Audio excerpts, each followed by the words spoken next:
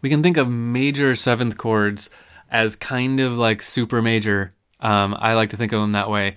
They are the prettiest chord. If we had to use the word pretty to put on a chord, we would do it for a major seventh chord. It's the chord that'll make you fall in love.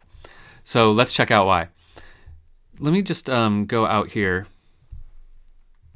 And let me just write like a long one that it's just going to resonate. Let's do a C major 7. Let's do it right here. So I'm just going to make a major triad.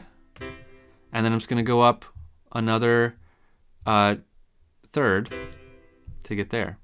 Okay? Let's just hear that. Here we go. You see, there's like a little bit of dissonance in it, and that dissonance comes from the distance between this note and this note, because that is a major seventh. Let's look at that on a keyboard. C to C would be here. That's an octave, right? We love octaves. Octaves sound great, but this is just one short of the octave. Right? If we played those two notes just by themselves, it is not a particularly pretty sound. Right? That's what it sounds like. Let's hear that again.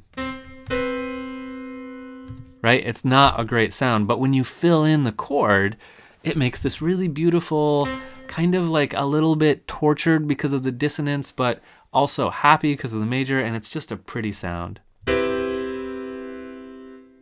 Right? Let's hear a little bit higher one. Let me do an F. So we were sticking to the key of C major. An F major 7 also occurs.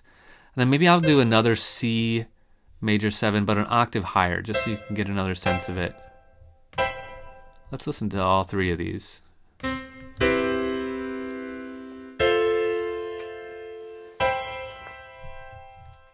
Right, so that we call a major seventh chord.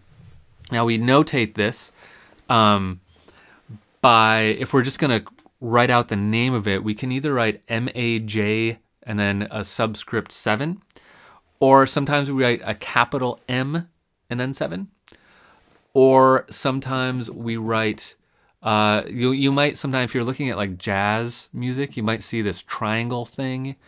So like F triangle means major 7. You don't see that very often anymore, but sometimes in like older jazz notation, you see that. Let me play you an example. This example a little bit is gonna, show my age a bit, but I don't care because it's just a good example of a major seventh chord in a pop song.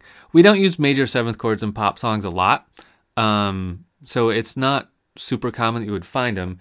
In jazz music, you definitely find them a lot. In classical music, you find them reasonably often. Pop music, not so much, but there is one example that is just such a gorgeous example, and it is Under the Bridge by Red Hot Chili Peppers. So check this out. I'm going to play this tune, and I'm going to holler right before the major seventh chord. It's basically after the riff, right where the drums come in, and it just has this like this feeling of like a sigh, like a, because it's just such a pretty sound. So he plays an E major seventh chord. Here we go. I'll point it out.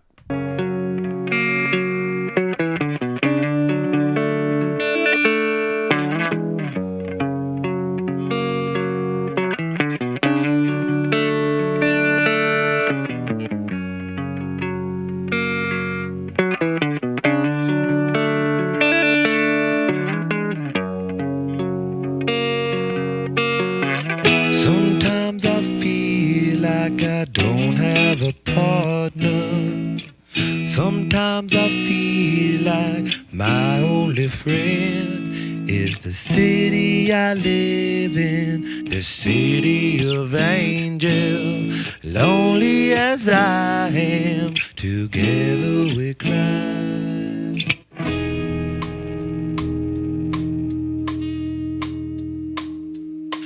Drive on the streets 'cause she... Do you hear it? What'd you think? It's like such a nice little sound, right?